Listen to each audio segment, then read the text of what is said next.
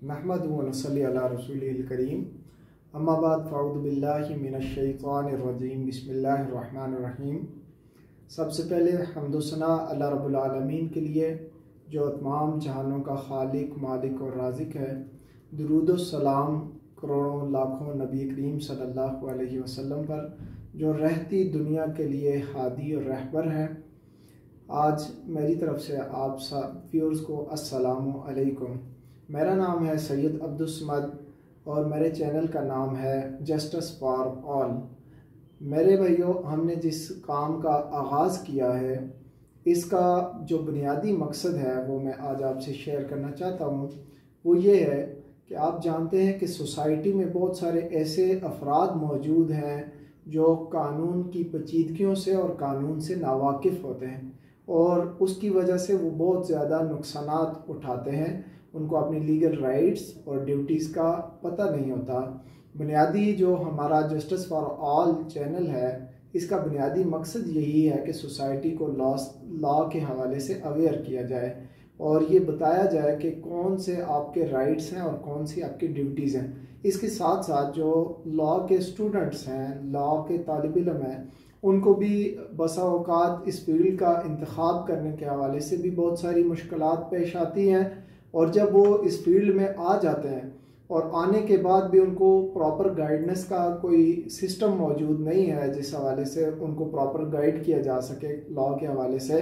तो हमारा जो इस YouTube चैनल का मकसद है वो ये भी है कि हम इस चैनल के ज़रिए जो लॉ के स्टूडेंट्स हैं उनको भी गाइड करें कि वो इस शोबे में कैसे तरक्की कर सकते हैं। और फिर जो स्टूडेंट्स LLB करके इंस्टीट्यूट से फारग होते हैं तो उनको ये नहीं पता होता कि वो कैसे इस फील्ड में आगे बढ़ सकते हैं और वो कैसे अपने सीनियर्स के साथ कैसे अटैच होंगे, वो प्रैक्टिस कैसे करेंगे और जो उनका हाई कोर्ट में या सिविल कोर्ट में या जो इब्तदाई कोर्ट्स हैं उनमें उनका जो इंटरव्यू होता है, टेस्ट होता है, उसकी वो तैयारी कहाँ से करेंगे, कैसे करेंगे।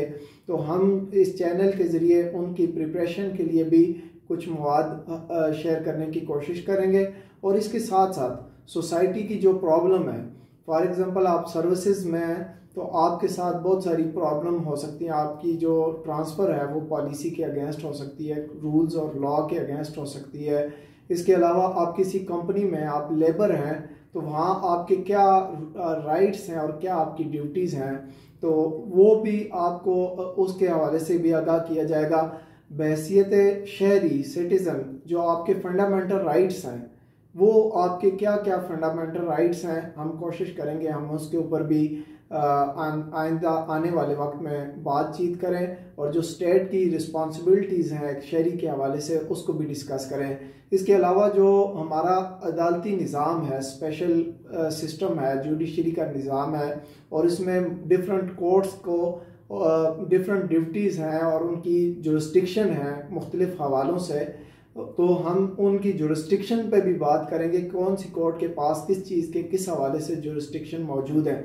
इसके अलावा अगर किसी भी वक्त कोई इंसिडेंट पेश आता है तो उस इंसिडेंट के ऊपर आप क्या कानूनी मदद किसी से ले सकते हैं, तो इस पे भी हम बात करेंगे।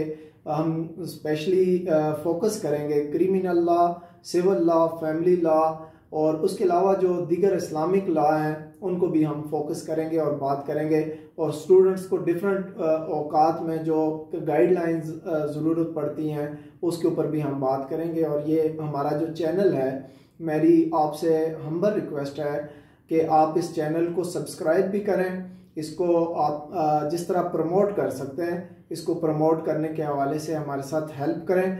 इसके चैनल को लाइक करें, इसके ऊपर कमेंट्स करें, अपने दीगर जो आपके दोस्त हैं, अहबाब हैं, उनके साथ इसको शेयर करें ताकि ज़्यादा से ज़्यादा लोग जो है हमारी इस कोशिश से मुस्तफ़ीद हो सकें। Thank you very much.